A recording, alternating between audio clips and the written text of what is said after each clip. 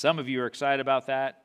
And some of you had probably the experience I'm having when I put this month's board minutes from the Hillside board meeting, financial reports. I filed them in the board binder on Friday, and I had that sort of revelation again of like, wow, we're halfway through the year. It's like, wow, another year, and we're halfway through, and praise God. Part of it is because of all the great things God is doing, and, of course, the challenges that we're going through. And life is, in fact, in the Bible, life is often compared to a ship at sea. And the reason for that is because, it was a seafaring culture. It was either walking, camel, donkey, or ship. And, of course, that's not really our perspective today. We don't walk.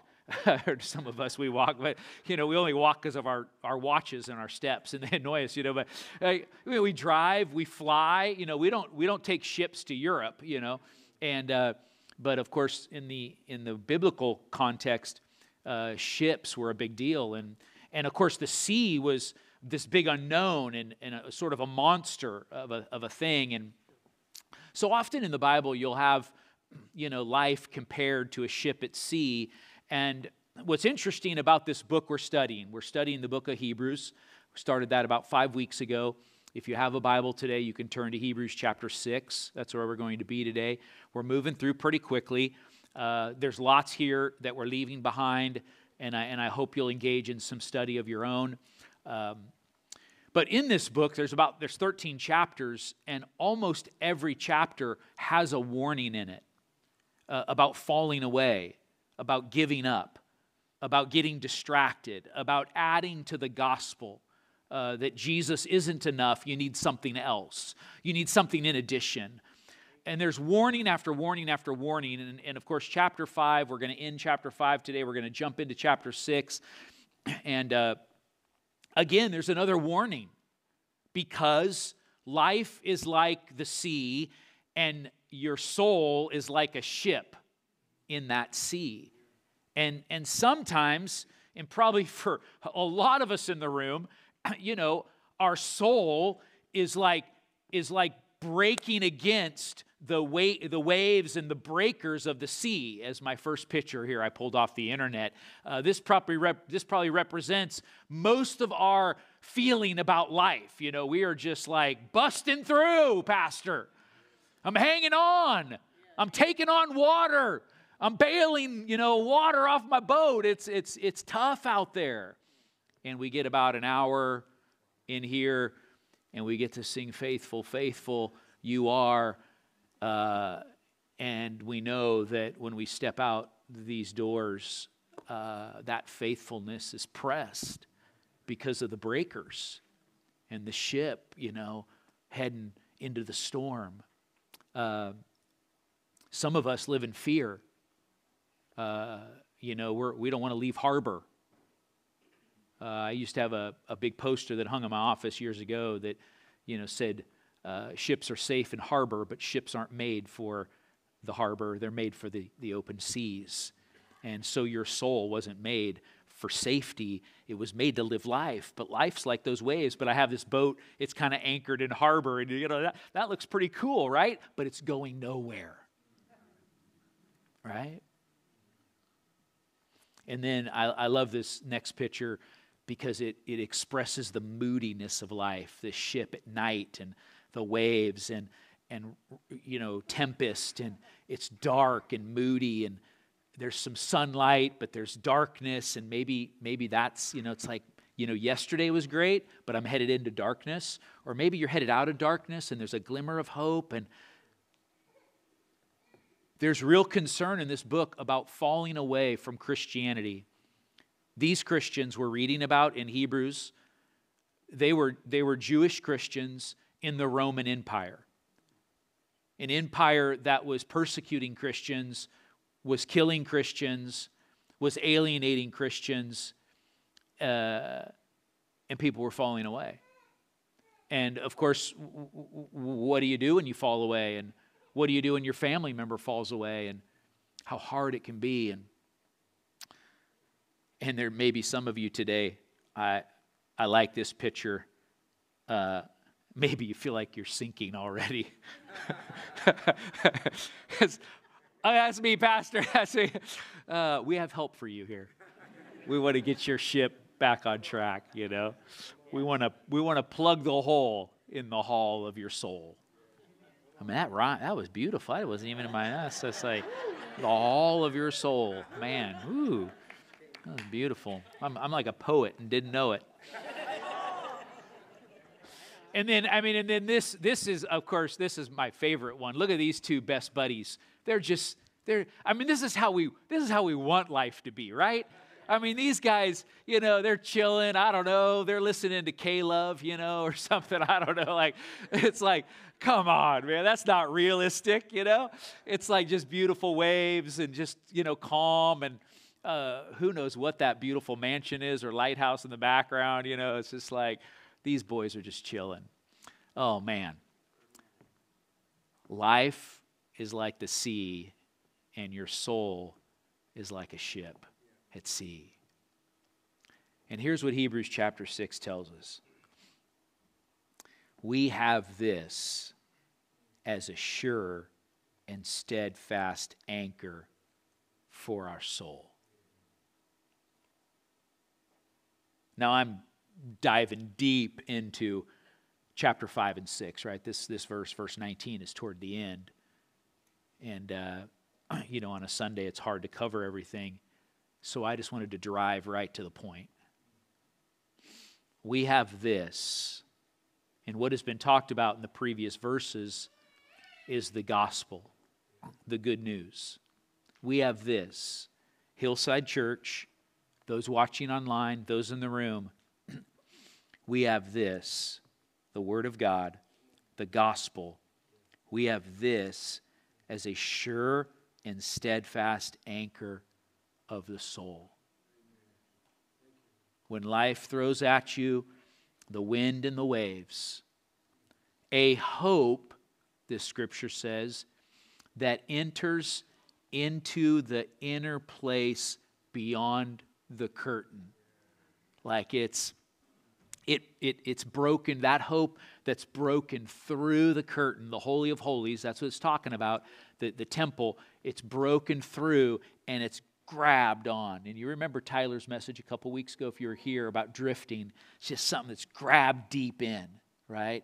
We have this hope where Jesus has gone as a forerunner on our behalf, my behalf, your behalf, having become a high priest. That's the conversation we had last week, Jesus being the mediator. So Jesus has become a high priest, a mediator forever. Not just a year. Most high priests in the Old Testament, if you read about it in our Bibles, they served for a year. But not Jesus. Forever after the order of Melchizedek. We're going to talk about Melchizedek next week, so you just have to hold on. But Jesus is the forerunner on our behalf, having become a high priest forever. Not just yesterday, not just today, not just tomorrow, but forever. He's going to work on your and my behalf. We have this as a sure and steadfast anchor. I want to talk to you today about why the gospel is sure, can be trusted, and why the gospel is steadfast. I'm going to spend some time today talking about why you should build your life on the gospel, the good news about Jesus. Very simply, could be summarized, for God so loved the world that He gave His one and only Son, Jesus, that whoever believes in Jesus will not perish, will not die, will not be shaken, but has eternal life. That's the gospel. If you want to just summarize it as simply as possible, you have been saved by grace. Grace, the grace of God. And I'm telling you, the Bible's telling you, I want you to know by the end of today, this is a sure and a steadfast anchor. And we need an anchor. I know some of you are worried about Trump being elected as president in November. I know some of you are worried about Harris being elected as president in November. I'll tell you, I'm worried about both. I have an anchor for my soul that's deeper, that's sure, that's more steadfast. Hallelujah.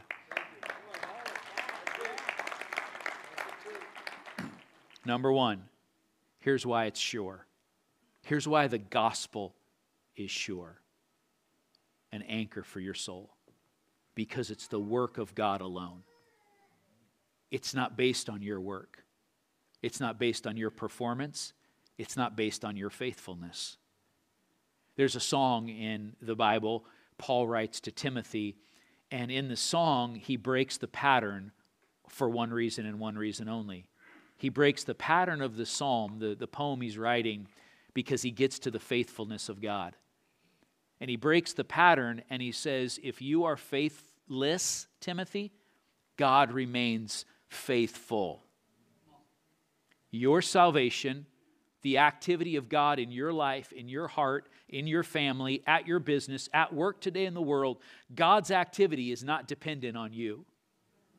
You can bank on it. You can bet on it. You can base your life on it. You can anchor yourself in it. You can anchor yourselves in a lot of other things. You can anchor yourself in the next vacation. You can anchor yourself in money. You can anchor yourself in peace of mind. There's lots of things you can anchor yourselves in, and they're fleeting. They're wasting away. They're shakeable. But there's only one thing. The Greek word here is to not allow something to totter. You know, like when you stand on something, maybe a rock in a riverbed as you're trying to skip across, a riverbed to get to the other side, and all of a sudden you step on a rock, right? No, that's not this rock. This gospel, this word that we're basing our lives on is a sure word. It is secure. Now, I made up a word for this purpose today. Here it is. It is untotterable. It works. It's untotterable. It doesn't totter, right? It's sure. Why? Because it's not based on your faithfulness. Well, I didn't act like I should have yesterday. Well, okay, ask for forgiveness and get right with God. Get your life back on track. Don't wallow in that. It's not based on you and your performance. Well, I wasn't faithful last year. Well, I didn't give in the offering. Well, start giving. I didn't pray. Well, start praying. It's not based on you. It's based on God. If it was based on me, if it was based in my works, boy, it would not be a sure foundation, an anchor. Here's what the Bible says. Except a man be born again. Now, if you solve the born again thing, and I don't think medical science is ever going to be able to solve that. It's appointed for a man or woman to be born once. How does one get born again? Nicodemus asked Jesus. Yes, Jesus. How are you born again? Except a man or woman be born again, she cannot see the kingdom of God. That is not a work you can do. To be regenerated, to have your thinking just be transformed, your mindset in a moment. Some of you have experienced that. You're like, I'm different. Well, absolutely you're different. You've been born again. And it's not something I convinced you of. My preaching's not that good. This church isn't that good. It's a beautiful place that God has given us here, but we're not that good. God can change your life. R.C. Sproul says this. R.C. Sproul, great preacher, passed away now. He says, no man has the power to raise himself from spiritual death. Divine assistance is necessary. Clear. Jesus needs to come and set you free. Now, of course, this untotterableness, you like that, don't you? Yeah. Wow. What brings our author What brings our author to this statement? We have this, a sure and steadfast anchor of our soul, a hope that enters in to the inner place behind the curtain. What brings our author to that statement? Well, it's the preceding paragraph. If you go to Hebrews chapter 6, verse 4, it's going to be up on the screen. For it is impossible, this is a highly debated paragraph. Christians have argued about this for centuries. It is impossible in the case of those who have once been enlightened, who have tasted the heavenly gift, and have shared in the Holy Spirit, and have tasted the goodness of the Word of God and the powers of the age to come, and have fallen away. So you had relationship with God, you were part of the kingdom of God, you had accepted Jesus Christ as your Lord and Savior, right? And you've fallen away. Are you tracking with this? It's impossible, that first word, it's impossible to restore them again to repentance, since they are crucifying once again the Son of God to their own harm and holding him up to contempt. And again, I told you, Christians are being persecuted. They're falling away, right? We dealt with that last week. Where do you go when you fail? You need a mediator. Where do you go when you offend God and you walk away, throw up your hands and say, I don't care if you're faithful, I'm walking? What do you do when you offend God so deeply? And that's this paragraph, right? You just read it with me. Like you saw it, like it's still up there, throw it back up. Like, I mean, what are we going to do? And Christians, of course, have debated, oh no, and maybe you've heard these words, no, you're eternally secure. No one can take you out of God's hands. And then over here's another group of Christians saying, no man, you can lose your salvation. And these people are living under fear and sort of a holiness like conviction and sometimes a judgmental spirit. And these people over here are like eternally secured, so they're just doing whatever they want and sometimes not being a Christian because they're eternally secured. Both theologies create the wrong gospel. Here's the gospel. But God, being rich in mercy, because of the great love with which He has loved us, even when we were dead in our transgressions, He made us alive together with Christ.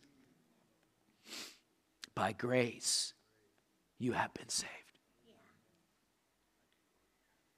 Why is it impossible? Hebrews chapter 6, verse 4.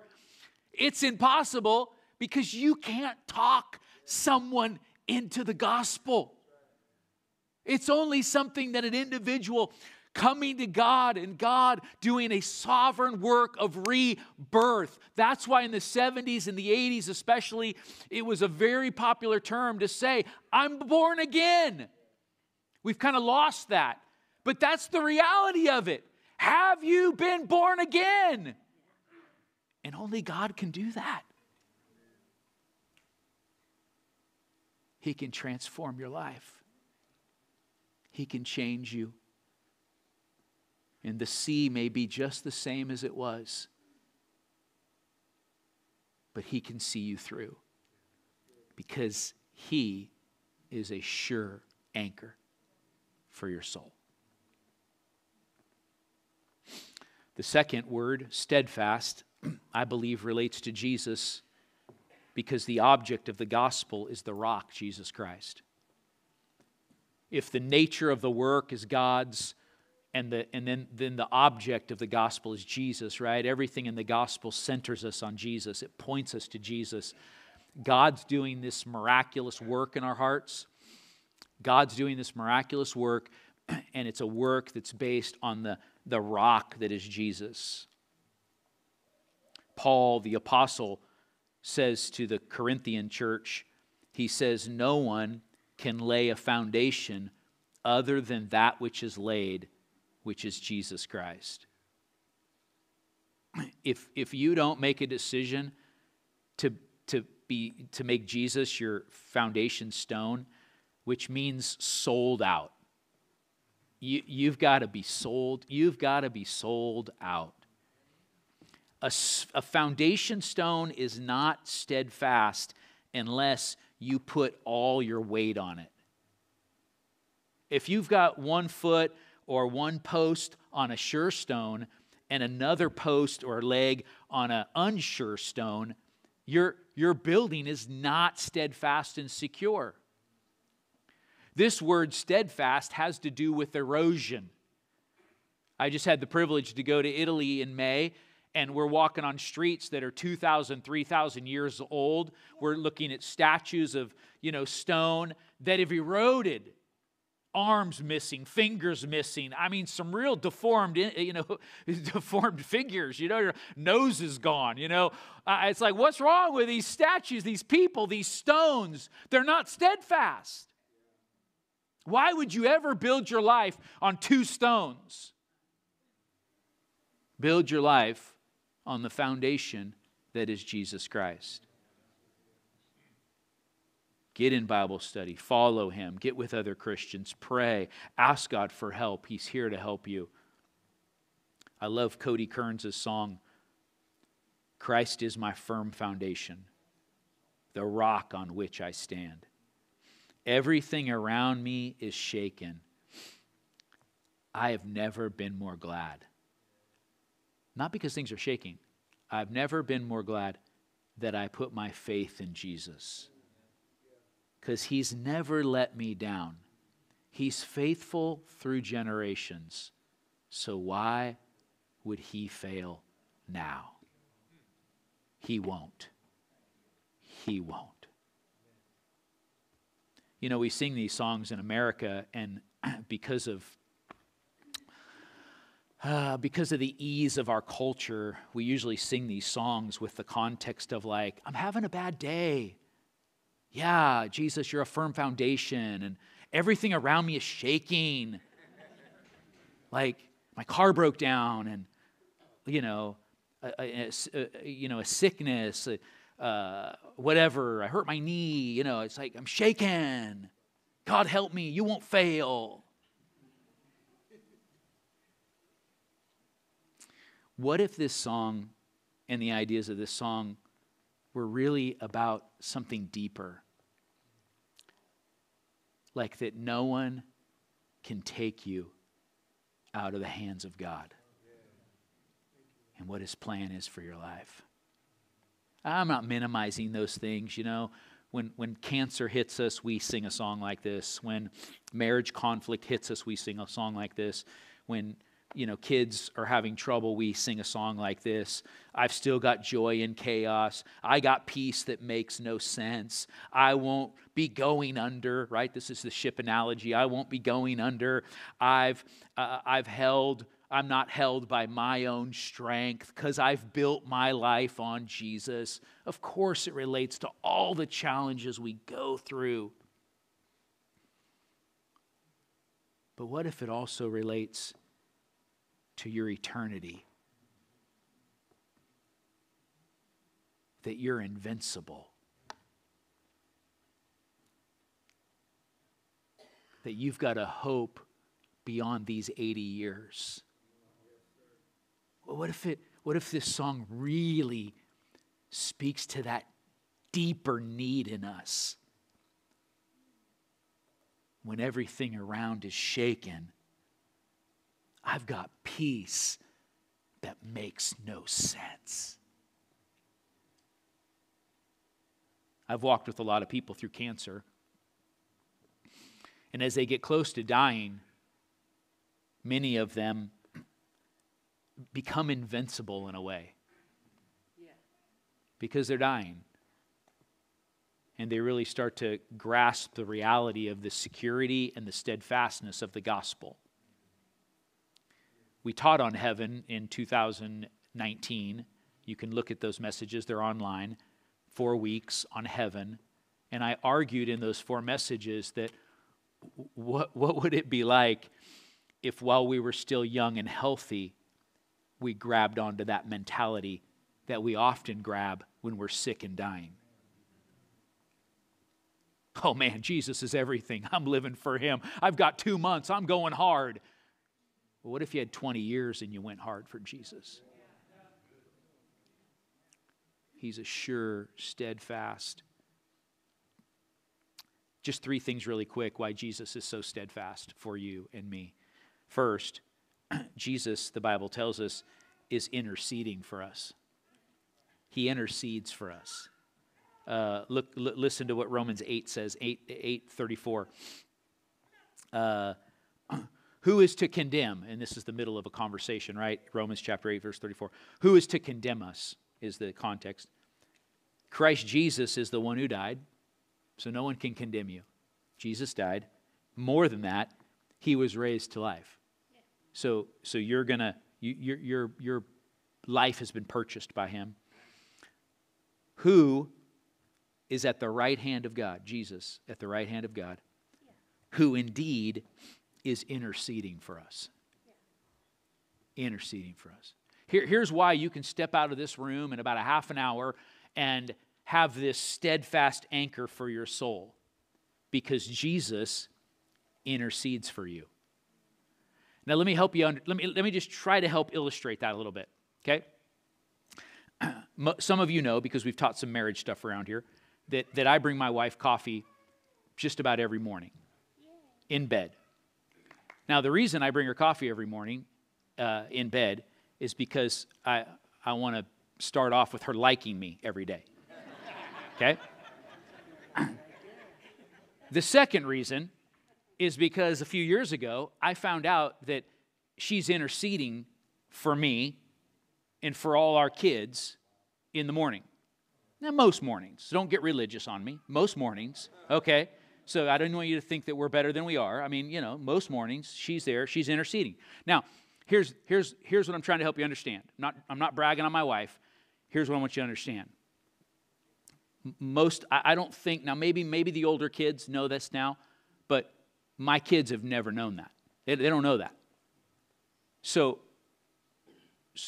that's what it's like with Jesus. He's interceding for you. So when something happens in your life, right? The Daniel kids, they don't know it. This like something good happened. And I tell you right now, it's because their mama's interceding for them. They avoided a challenge. Man, they got through that thing. Wow, how? Well, that's because their mama's interceding for them.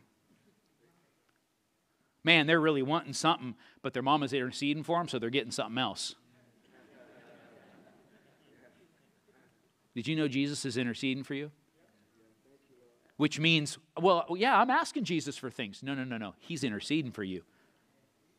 You may not get what you're asking for, but he's going to give you something. He's interceding for you.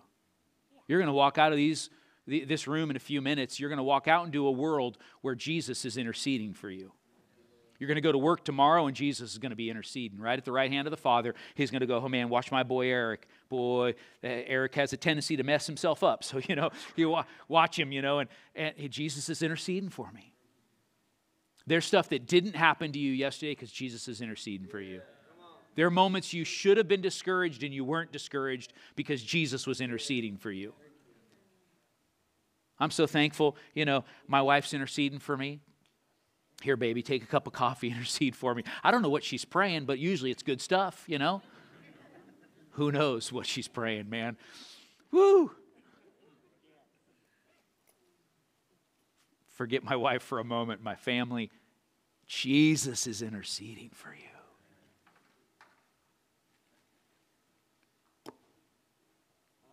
You're not alone.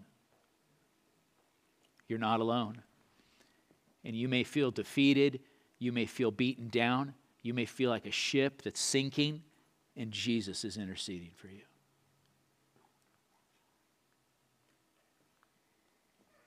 Not only is he interceding for you, he's expecting you to finish well. How does that sound?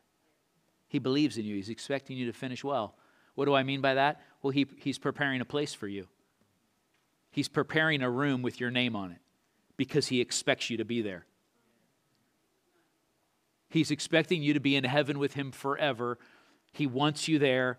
He's believing in you. He's praying for you. He's rooting for you. The Bible tells us, Jesus says to His disciples, "Let not your hearts be troubled. Believe in God. Believe also in me. In my Father's house are many rooms. If it were not so, would I have told you that I go to prepare a place for you?" So Jesus is saying, I'm not lying. I wouldn't have told you something that's not true. "And if I go to prepare a place for you, I will come again and will take you to myself, that where I am, you also may be. For God so loved the world that He sent Jesus to die on a cross so that you didn't have to die, because all who believe in Jesus get to go to heaven." There's a finish line, but the finish line is really like the next leg of the race into eternity. And Jesus is expecting you to be there. So if the expectation is going to find fulfillment, then the anchor has to be sure and steadfast. Because if it's based on me and my efforts, I'm not going to make it. But it's based on His efforts. He's coming back for me and the work that God's done in my life. And then last,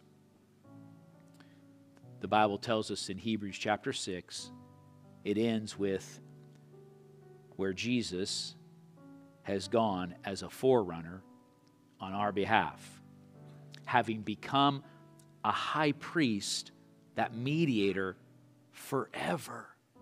I already kind of tipped on that. Here's what I want to say about that as an application point. Jesus abides until the work is fulfilled in us, for us. He's interceding for you. He's expecting you to be there, and He's not going to give up. Because He's a steadfast anchor that doesn't erode. Because the message we believe, the gospel, that our sins can be forgiven, that we can have a new life in Christ, is untotterable. It is a sure foundation, a sure anchor for our soul. Now, after that passage I read to you about it being impossible for someone to come to repentance again, and in between, you have a sure anchor for your soul. This passage where it's like it's impossible to find salvation again, to find freedom again, and then you've got this sure anchor, comes these few words. This is Hebrews chapter 6, verse 9. "Though we speak in this way," so he had just talked about the apostasy, the falling away, right? It's impossible. "Though we speak in this way, yet in your case, beloved, we feel sure of better things." I'm hoping for better things in this group today, those watching online, those in this church. I'm hoping for better things in the Napa Valley. I'm hoping and believing for better things, things that belong to salvation. God's house isn't full. There's a lot of houses in Napa of worship, and they're not full yet of God's people. There are better things to come, things that connect to salvation. For God is not unjust as to overlook your work, the love that you have shown for His name in serving the saints, as you still do. We desire each of you, the writer says, we desire each of you to show the same earnestness, to have the full assurance of hope until the end, so that you may not be sluggish, but imitators of those who through faith and patience inherit the promise. If you're a Christian today, don't grow weary in well-doing, for in due season you will reap a harvest. through faith and patience, we inherit the promises of God. Don't give up. Don't give up. Believe in the gospel. Trust God. Trust in Jesus. It's a sure anchor for your soul.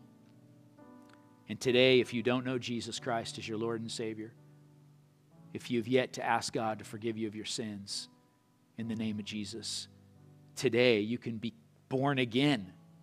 Oh my gosh, how exciting to be born again. You may have attended this church for months, for years, and you've not been born again. It's possible. You don't get born again by hanging around. You get born again by surrendering your life to Jesus. Close your eyes with me for just a moment. Father in heaven, Father in heaven, help us to be faithful and patient. Help us to be faithful and patient, trusting the gospel, trusting in your work, Father, trusting in your plan for Jesus Christ being a firm foundation for us. Thank you, Jesus. Thank you, Jesus. Is there anyone today, keep your eyes closed for just a moment. Is there anyone today and you need to get your life right with God? You've maybe been a Christian for a long time, but you walked away. It's not over for you. It's impossible for me to save you. It's impossible for you to save yourself. But with God, all things are possible. Maybe you've walked away and today's your homecoming. Or maybe you need to get right with God today and you've not asked Jesus Christ to forgive you in the past of your sin. And today you want to ask God to forgive you in the name of Jesus. If you're either of those groups, rededication or a first-time decision, could you just slip your hand up? I want to pray with you today. I see a hand in the back on the left here, right here. Just keep your hand up for a minute. Keep your hand up for a minute. Anyone else? Father in heaven, thank you, Jesus. Thank you, Lord. Let's repeat after me together. We're a family with the person who's raised their hand. Repeat this prayer after me. Father in heaven, thank you for salvation. Thank you for the gift of forgiveness. I ask in the name of Jesus that you would forgive me of my sins. I want a new beginning. I want to be born again. I ask that you would do that today. In the name of Jesus Christ. Send your Spirit to rest upon me today. Thank you, Jesus. Amen. Amen. Hallelujah. Thank you, God. Thank you, Lord. Let's give the Lord a hand clap of praise. Hallelujah. Thank you, Jesus. Thank you, Jesus. Thank you, Jesus. Thank you, Lord. Can you stand to your feet today? I've got some friends up here on the right. I got some friends over here on the left. If you want to come forward for prayer today, these men and women have come today with their hearts prepared. I mean, when they get dressed in the morning, they are getting dressed with this moment in mind to pray for you. Jesus is interceding for you. They were interceding for you. They were praying. They were like, Lord, man, the service today, I'm on the prayer team. I don't know what need you walked in with. If you have a need today that you need to bring before God, we believe in a miracle-working God. And so I would encourage you today before you leave the service, if you raised your hand today or wanted to raise your hand and didn't, man, come today. Ask God to forgive you of your sins. Let one of these individuals help you, lead you in that prayer of forgiveness today. God bless you, Hillside. Pastor Caleb's going to come and dismiss you. So God bless you. Stay standing for a minute. Pastor Caleb will dismiss you. Let's make some noise for Pastor Eric one time for that amazing message. Thank you, Pastor. Appreciate that. Real quick, before you leave, if it's your first time or maybe you've been here a couple times and haven't gotten plugged in, there's a QR code on the backs of the chairs. Go ahead and scan that. We would love to get you plugged in. And then to my left and your right, back here, there is a welcome center. We would love to give you a free gift, get you plugged in, and help you be part of the Hillside family. And again, prayer on to the left and the right. We would love to pray with you, maybe about salvation, maybe about something going on in your life. But let's do this together. Amen? All right, Hillside, you guys are dismissed. Hope you have a great Sunday. Go enjoy some lunch. Go be with each other. Have a great day.